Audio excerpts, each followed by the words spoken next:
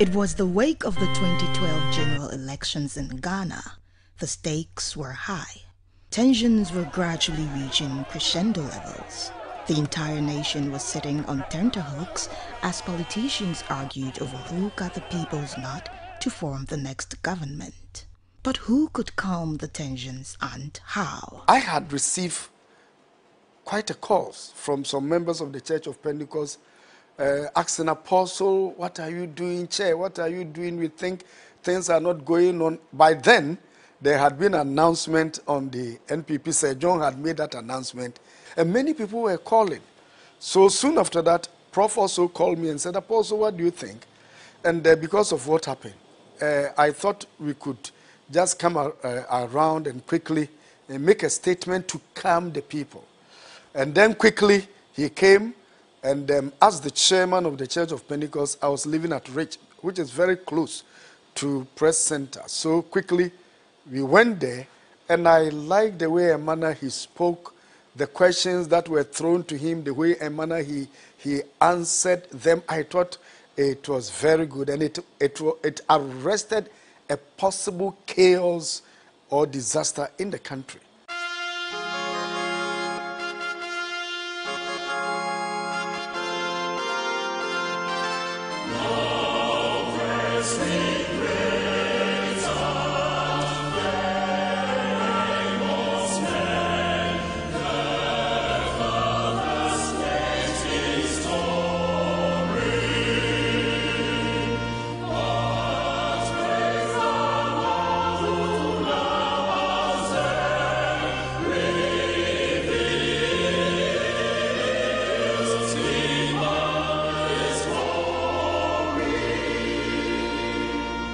Meet the Most Reverend Professor Emmanuel Kwaku Asante, a Ghanaian statesman, consummate academic, devoted theologian, distinguished clergyman, accomplished scholar, eloquent conference speaker, a great author of several books, and indeed a man of many parts.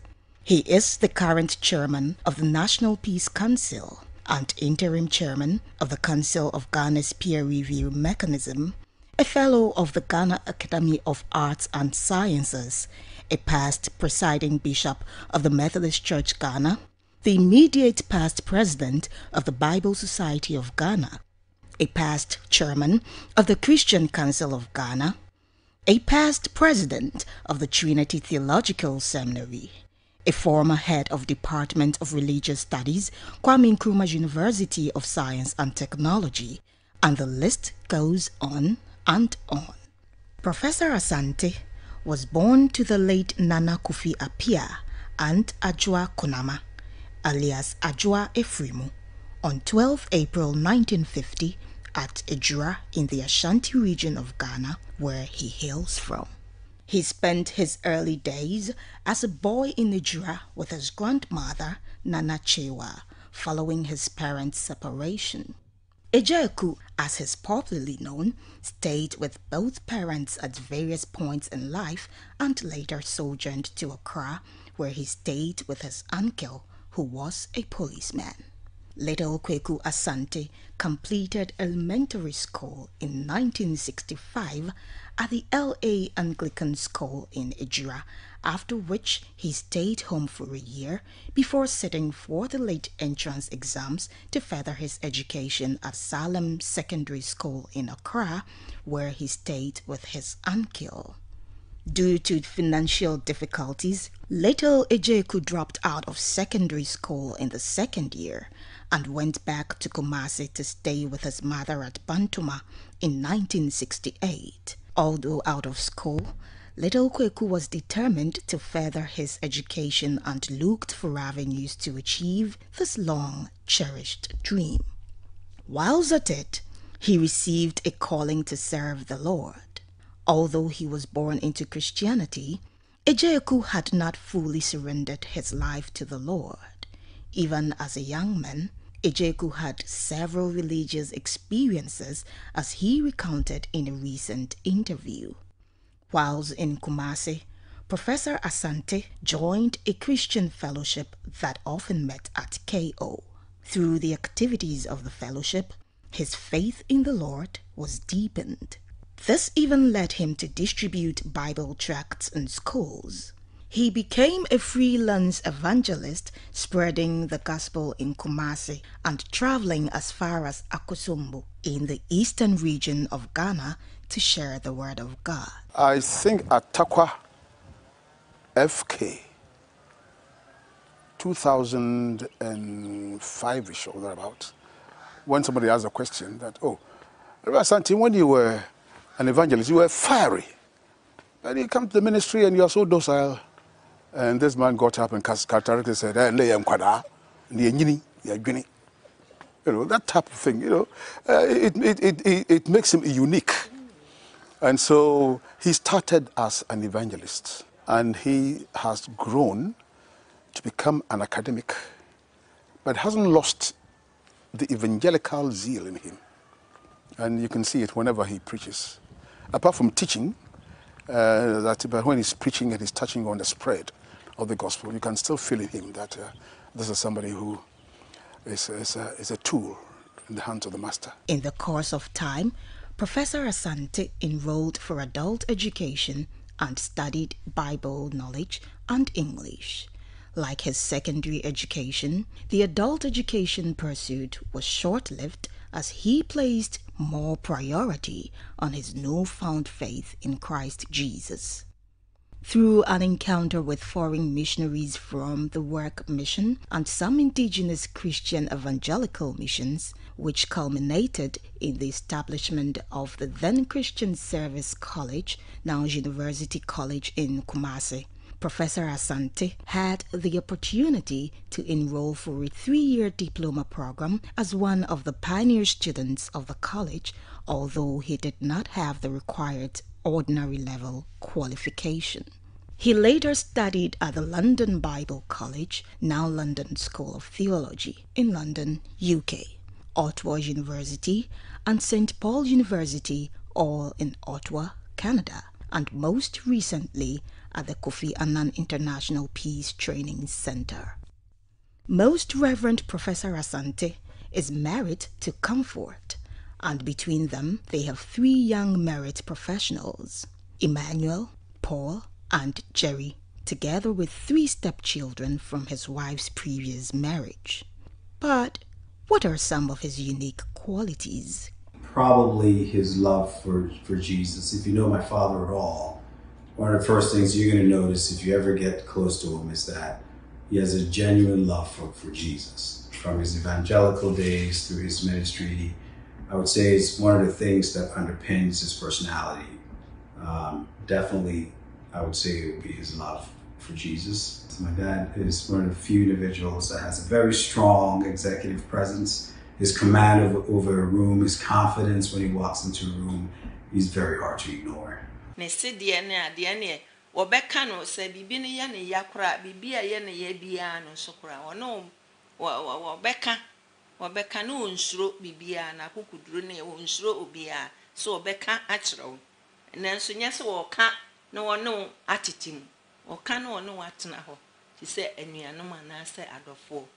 usual, himself. He is always himself. Very brilliant. Somebody who wants to contribute to the development and growth of the church. He is such a magnetic personality that he will attract you.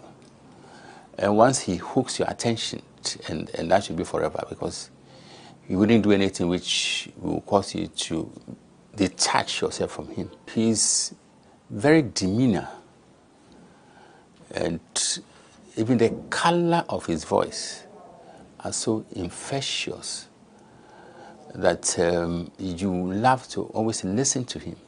A consummate academic, Professor Asante has served and continues to serve a number of tertiary institutions in Ghana, including the Kwame Nkrumah University of Science and Technology as a part-time lecturer, the University of Ghana and Akrofi Crystalla Institute as an external examiner in religious studies, In his capacity as presiding bishop of the Methodist Church Ghana, Most Reverend Professor Asante has served as chairman of the council and boards of a number of educational institutions, including the Methodist University College Ghana, Wesley College of Education, Wesley Girls High School, and Infansipim School, all in Cape Coast.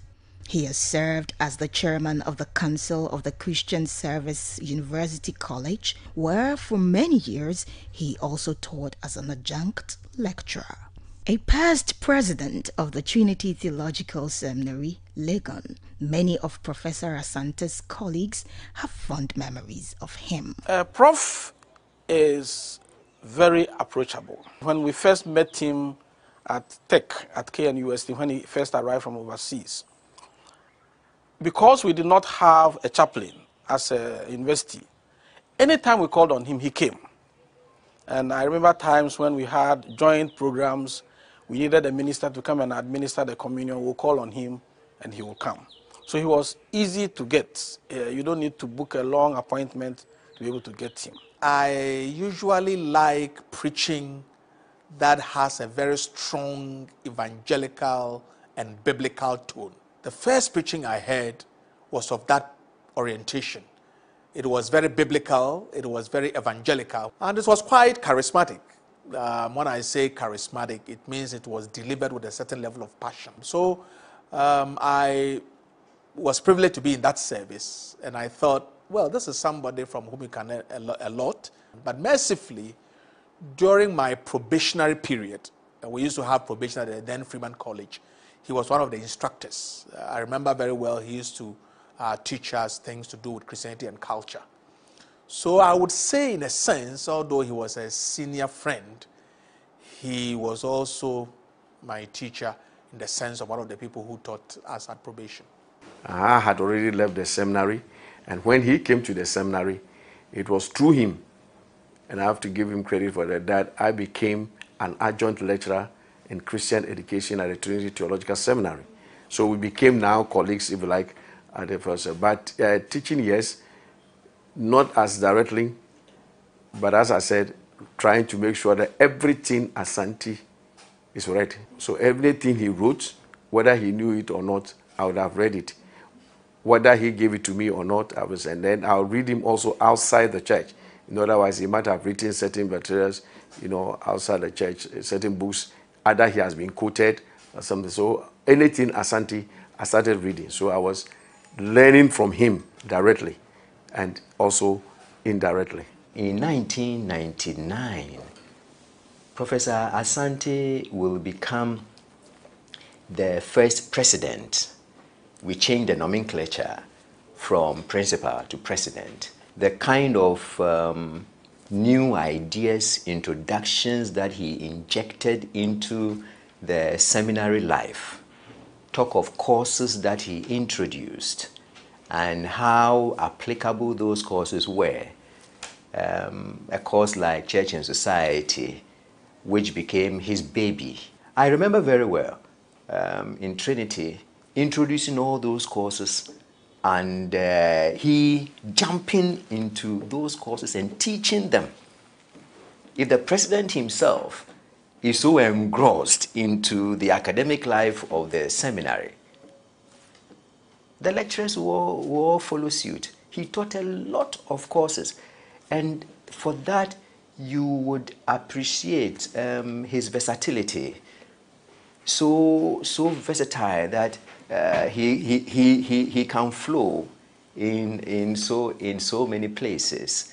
Professor Asante has nurtured many accomplished Methodist and non-Methodist ministers who consider him a mentor. During my student days, he was the president of the seminary and somebody we all held in very high esteem. He was also our lecturer. He taught us a number of courses, including Jesus the Christ, one of the courses a lot of students feared, but which, of course, some of us also enjoyed. He is evangelistic. Because of his evangelistic life, he manifests it not just in communicating the gospel, but communicating it evangelically, making sure that the essence of the cross is seen or heard in whatever he communicates.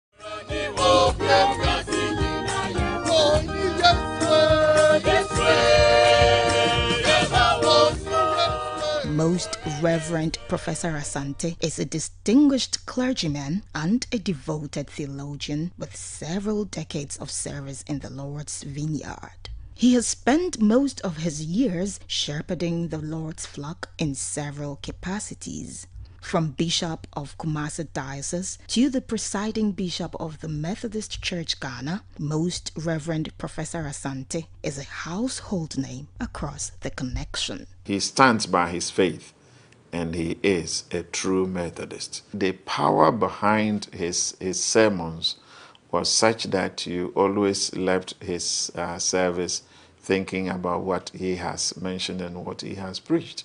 He was a man of great in-depth, such that on the spell of a moment, you ask him a question, and he is ready to give you an answer that will satisfy you. Prof. Asante, if you are not careful, you might think he's not so inviting. I've mentioned that he tackles issue with all seriousness, and he's someone who is also bold, and he doesn't quite often shelve his feelings. If he has to say, he will say it. So if you are not careful, you might think that, this man, how can I go to him? But when you get close, so humble, so friendly, so welcoming. Because anything he's doing, he makes sure that he approaches it with that seriousness.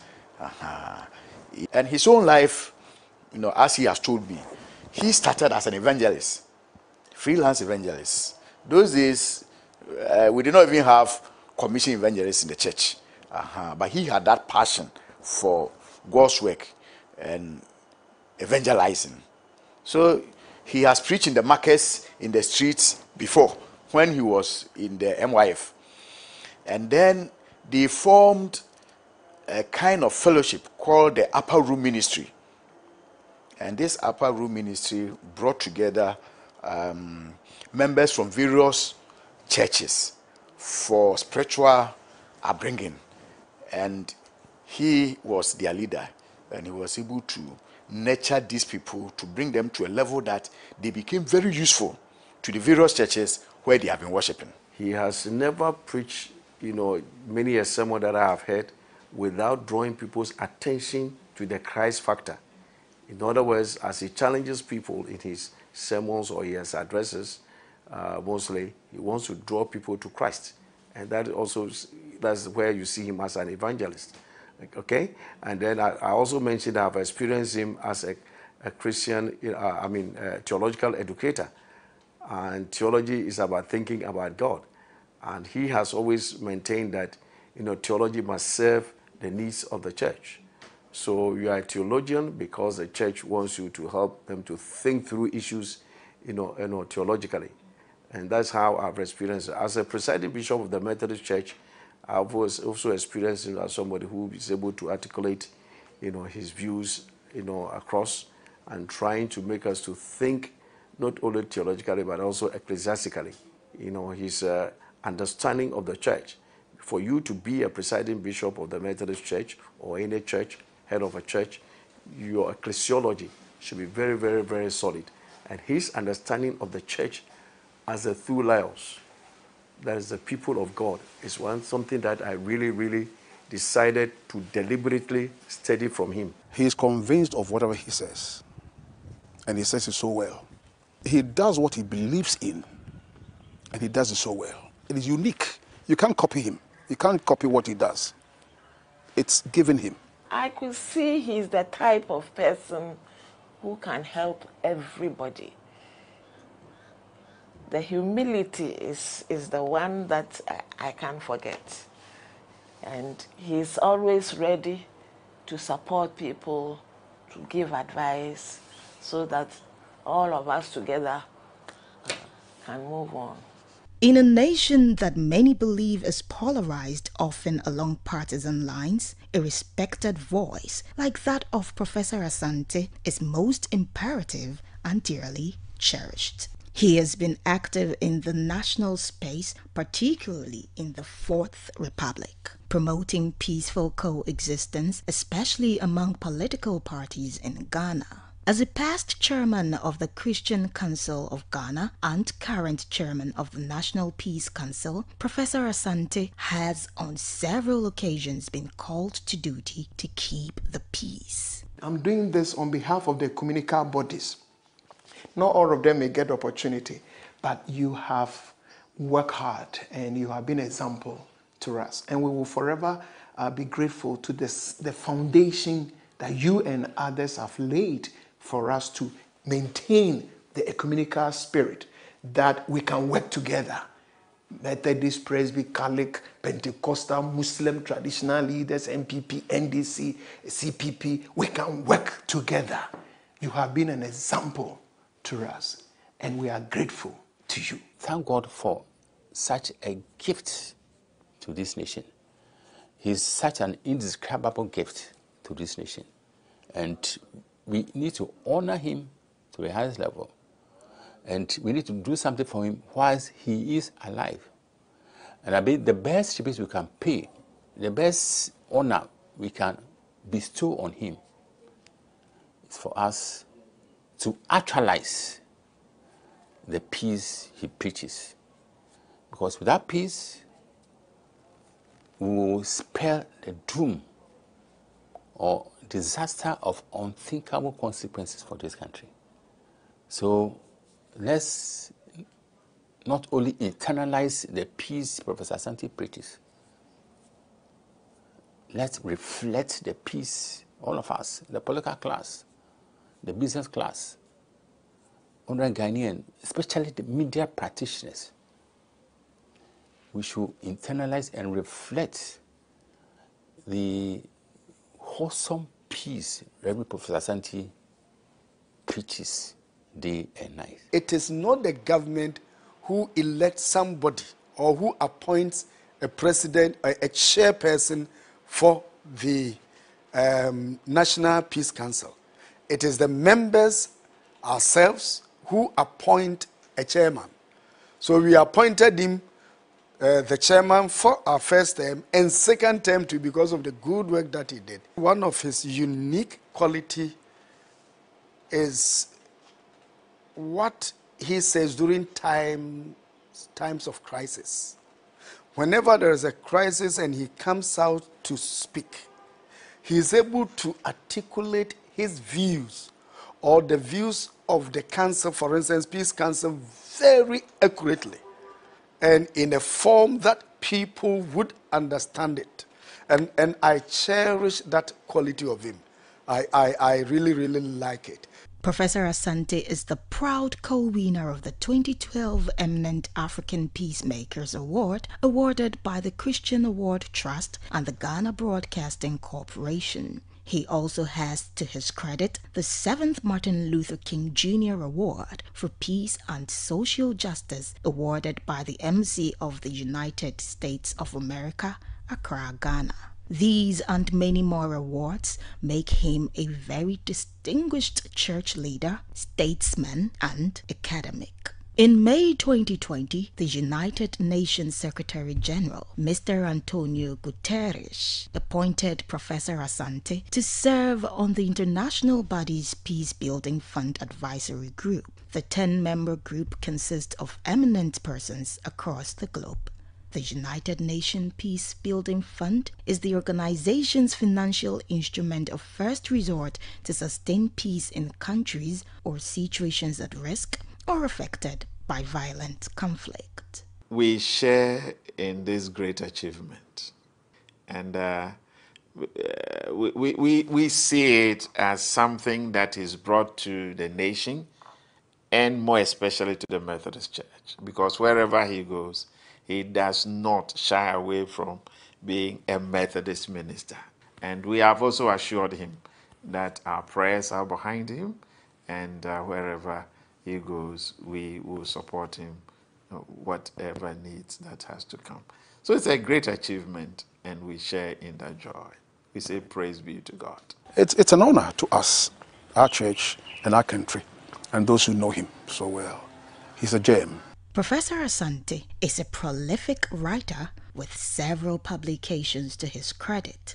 He has authored and co-authored a number of peer-reviewed works in the form of books and articles in social ethics, systematic theology, Old Testament studies, and missions.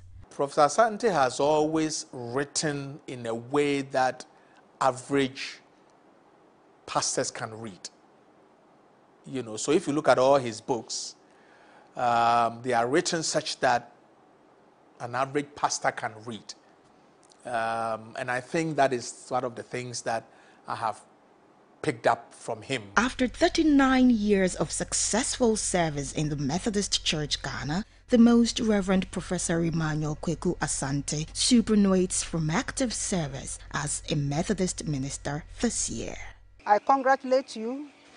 I ask for God's blessings upon you and your family, especially Mama Comfort and the children.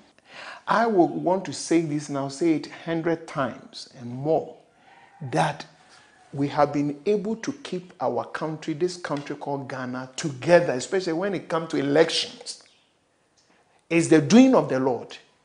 But some of the sacrifices you and others have made over the years, you've made significant contribution to the cohesion and peace of this country. This, nobody can take it away from you, including your enemies. We salute you for that. Prof, for the advocacy ministry that you have lived for. If either you set up a center, how exactly, I don't know. But my prayer is that God will give you strength to mentor many people in the advocacy ministry. How do we engage? How do we bring faith into public life? How do we bring the relevance of the gospel to everyday life? How do we handle spirituality in such a way that spirituality does not remain in the cathedral, but spirituality is also in governance. Spirituality is also in public life. You have done it. You have stories to tell. And I'm praying that even not only in this country, that people will come from elsewhere to learn. They may read your books and your articles, but if you can have a center somewhere that people who are coming to offices as new presiding bishop, moderators may want to come to learn from you. How do we play the politics, church and state, MPP, NDC, engaging Muslims, engaging traditional leaders, engaging foreign agencies? How do we do it till you have your last breath? Prof, don't stop talking. Most Reverend Professor Emmanuel Asante, I hear that when you are most Reverend, there's nothing beyond that. So we thank God that in both the academy and in the church, you rose to the highest level that anybody can rise to. You can hold yourself as a proud servant of the Lord Jesus Christ. You have served well. We all recognize your contributions to church and society. You have served God and country to the best of your ability. And once again, we wish you well, wish you God's blessing. Anytime we hear from you or about you, we'll know that it will be greater things that God is doing. Kumasi dasis edo ehwa yehu migidi se metet asori Ghana na so do ehwa yehu yeda wase yebo mpa so nyame ma oyi kire na watume onkwakra bom mpo no watume aboa nchirima na onyame adwuma ne Ghana man akoso nkanka metet asori. Most Reverend Professor Emmanuel Asante, on behalf of my family, I would like to thank God for the opportunity to have met and interacted with you. May the Lord continue to multiply you and increase you in all things. You are superannuating, but you have not yet left the work of the Lord. May the Lord continue to use you in other ways to do greater exploits for him. Yeah, Prof, we thank God for your life, and we thank God for how you serve Ghanaians, and as such you serve the Lord God Almighty who has called you to this divine service. We think that you have served your generation, and as you retire, may he restore you, refresh you, and continue to let you be a gift to humanity. May the Lord continue to be with you and your entire family. Amen. Ejeku, what the Methodist people would want to say is that you have made a mark in the Methodist Church. The people called Methodists in Ghana, in Africa, and the world will see you as a champion, as someone who stood for the peace, the integrity, and the development of the Methodist people. And we say we love you. May the good Lord always be with you. Even in superannuation, may your strength never go down. And may you continue to be a blessing unto generations yet unborn. God bless you. Like King David, Professor Asante considers himself an undeserving recipient of God's unmerited favor. He agrees with the psalmist that he also brought me up out of a horrible pit, out of the miry clay, and set my feet upon a rock, and established my steps. He has put a new song in my mouth, praise to our God. Many will see it and fear, and will trust in the Lord. Psalm 42:3. Amen. Kwaku Asante, Asante, Asante. Kwaku Asante, Asante dosu.